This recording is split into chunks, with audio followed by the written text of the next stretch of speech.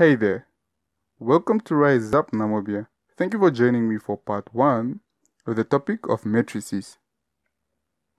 Now down below, we have objectives, the lesson, and extra examples. Now without further ado, let's dive into the objectives. So for this particular tutorial, we'll be looking at what matrices are, the order of matrices, and some types of matrices. Okay? Now that we are done with the objectives, let's take a look at the lesson. So get your pens and your notebooks ready. What is a matrix? A matrix is a rectangular array of numbers.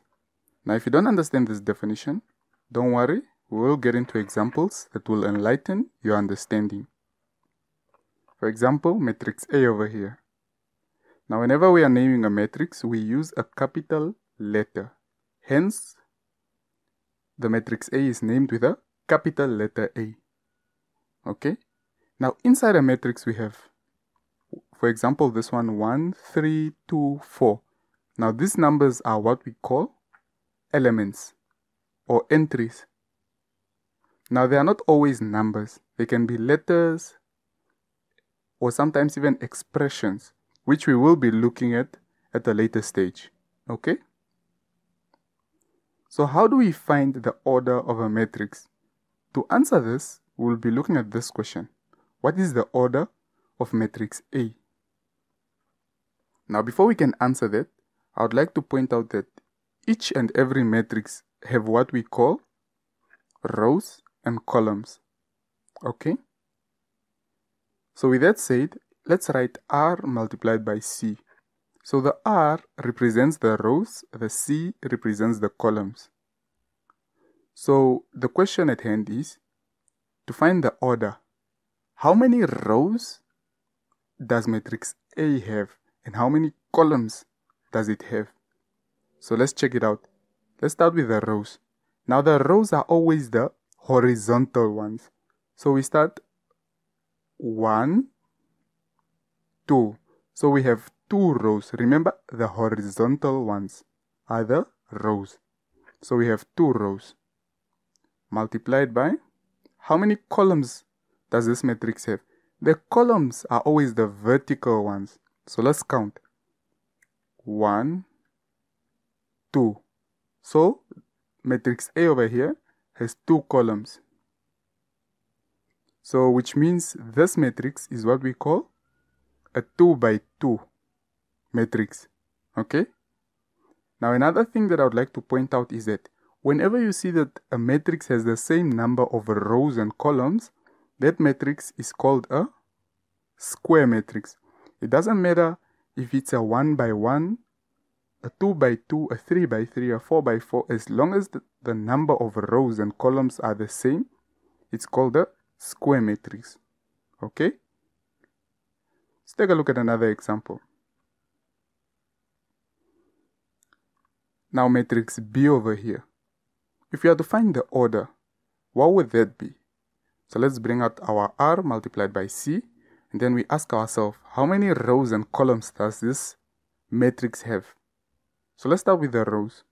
It has 1. So it only has 1 row. So we write that 1 down multiplied by how many columns does it have? Now the columns are always the vertical ones, so let's count. 1, 2, 3. So it has 3 columns. So it's a 1 by 3 matrix. Now if it's a 1 by 3 matrix, one thing that I would like to point out is that whenever you see that a matrix has 1 row, that matrix is called a row matrix. Okay? Let's take a look at another example. We have matrix D over here. So let's find the order. How many rows does it have? 1, 2. So we write down the 2. How many columns does it have? It only has 1 column. Now remember from matrix B over here, we say that whenever a matrix has 1 row, it's called a row matrix. Now what about if a matrix has one column. What do you think it's called? It's called a column matrix. Okay, so this is a 2 by 1 matrix, which is a column matrix. Why is it a column matrix? Because it only has one column. Okay, let's take a look at another example.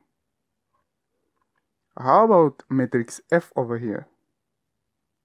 First, let's find the order. How many rows does it have? 1, 2. So we write down the 2. Multiplied by, how many columns does it have? 1, 2, 3. So we write down the 3. So this is a 2 by 3 matrix. Okay? But notice that all the elements within this matrix are all 0.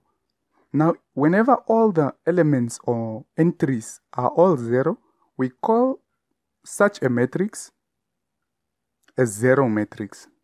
Okay? It doesn't matter what order it is. It can be a 3 by 3 or even 1 by 4, as long as all the elements are 0. It means that is a 0 matrix. Okay? Irregardless of the order. Let's take a look at another example.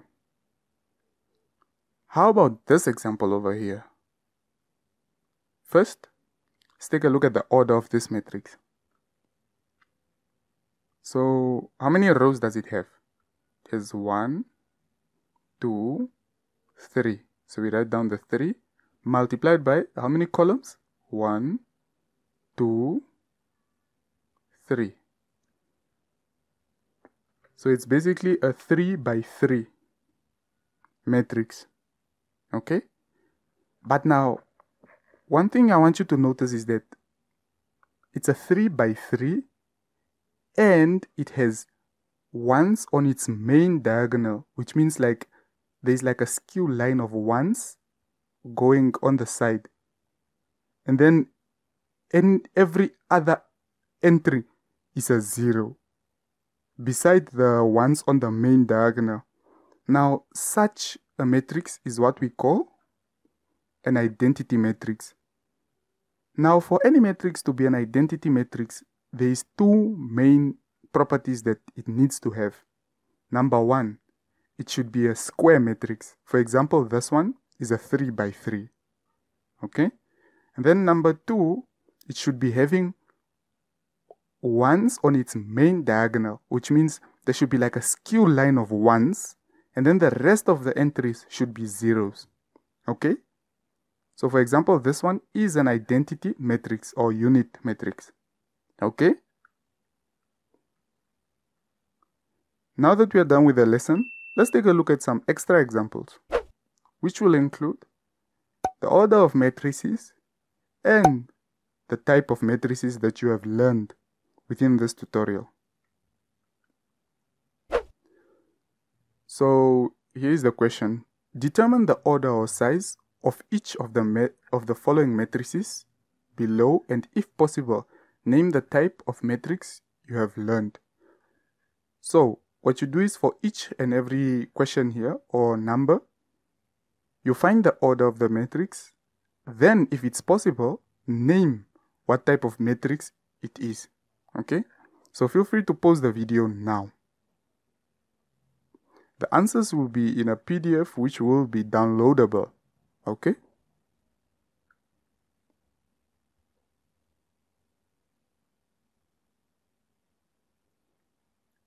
Thank you for joining us for this tutorial. Please do support our other social media platforms on Facebook and YouTube at Rise Up Namibia. Cheers!